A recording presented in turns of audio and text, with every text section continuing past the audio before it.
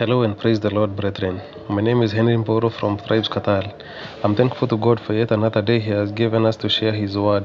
That is coming from the book of Jeremiah 31, from 33 to 34. I'm using NLT, and I read, "But this is the new covenant I will make with the people of Israel after those days, says the Lord. I will put my instructions deep within them, and I will write them on their hearts. I will be their God, and they will be my people."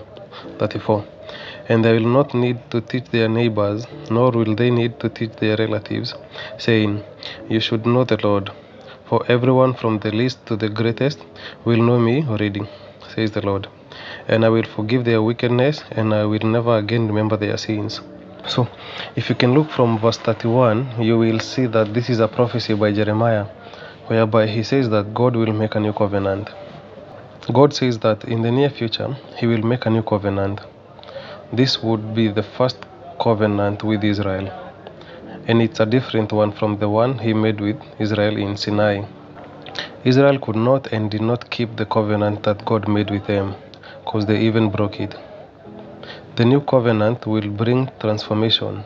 In the old covenant, the law of God was external, but the new covenant, the law will be put in the hearts of people. And the transformation of God is for those who are connected to Him through the new covenant. The new covenant brings a new relationship with God.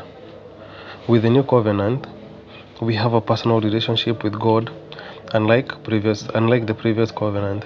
The new covenant came to pass at the Calvary. It's from there where faith and spirituality was made real for mankind.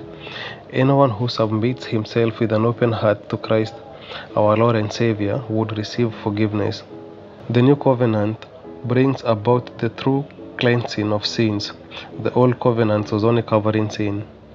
The new one brings a complete forgiveness and restoration to God, and a promise where our sins are no longer remembered. That's the word of God. May God bless us all.